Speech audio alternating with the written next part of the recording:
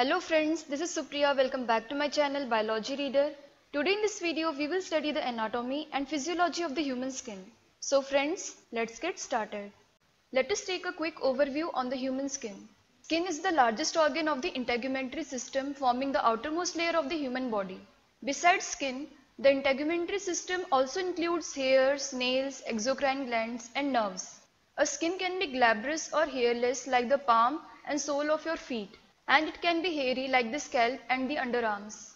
A human skin mainly comprises two layers, epidermis and dermis. However, hypodermis plays an important role in providing communication between the underlying muscles and bones with the cells and tissues of the dermis and epidermis layer. A skin performs a significant role in providing a physical barrier between the internal organs and the external factors of the environment. Now we will discuss the anatomy of the human skin. To begin with, the epidermis is the topmost layer of the skin, differentiated into 5 sublayers, and along with that it contains specialized cells like Merkel cells, melanocytes, Langerhans cells and keratinocytes. Basement membrane separates the epidermis from the dermis layer.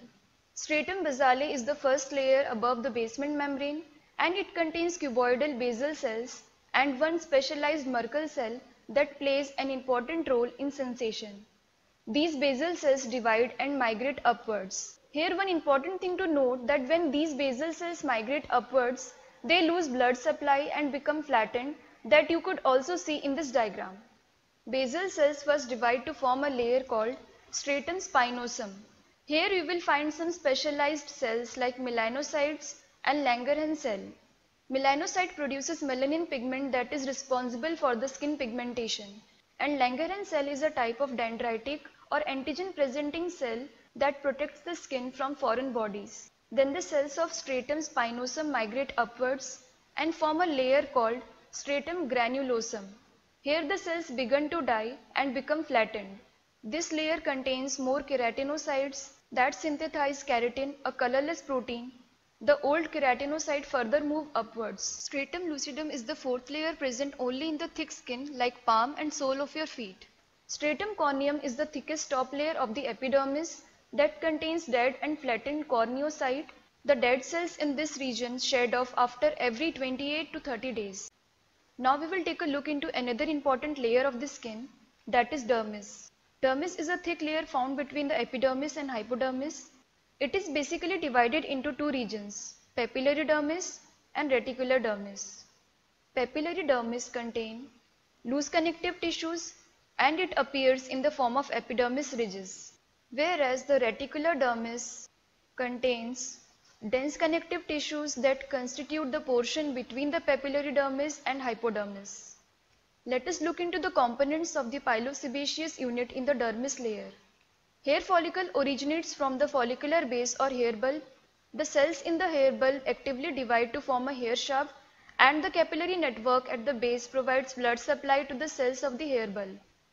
Erector pili muscle contains smooth muscle fibers and it is attached to the follicular bulge. When it contracts, we experience goosebumps.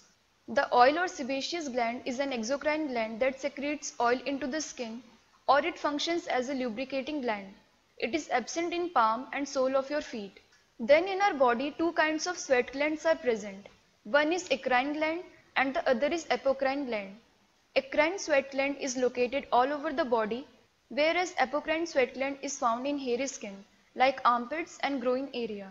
Besides pilosebaceous unit, a dermis layer also comprises blood capillaries that supply blood to the cells in the dermis and epidermis region. Fibroblasts produce collagen, elastin and reticular fibers along the extracellular matrix, and mast cell generates an inflammatory response. Then hypodermis is the layer found below the dermis layer.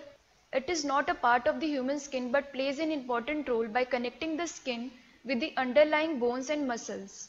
In addition, hypodermis helps in fat storage and thermoregulation. Let us discuss some major functions performed by the skin. It covers our body and acts as a physical barrier between the internal organs of the body and the physical, chemical and microbial factors of the environment. Skin comprises mechanoreceptors, thermoreceptors, etc., through which we can sense the pain exerted through deep pressure and temperature.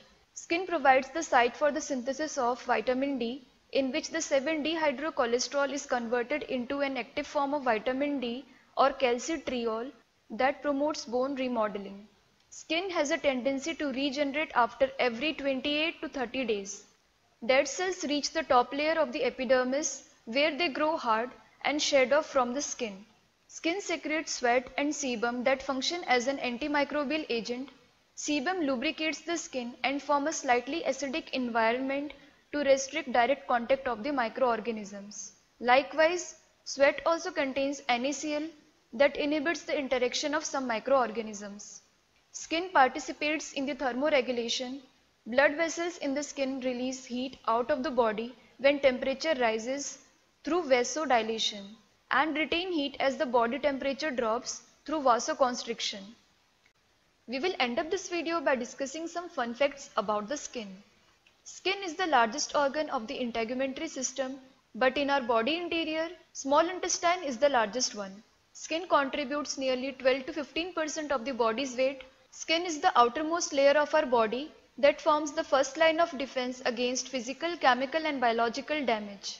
The thickness of skin differs. Our feet has a maximum thickness of 1.4 mm, whereas our eyelids possess the thinnest skin of 0.2 mm.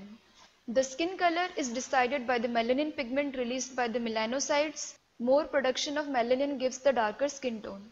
So friends, this is all for today.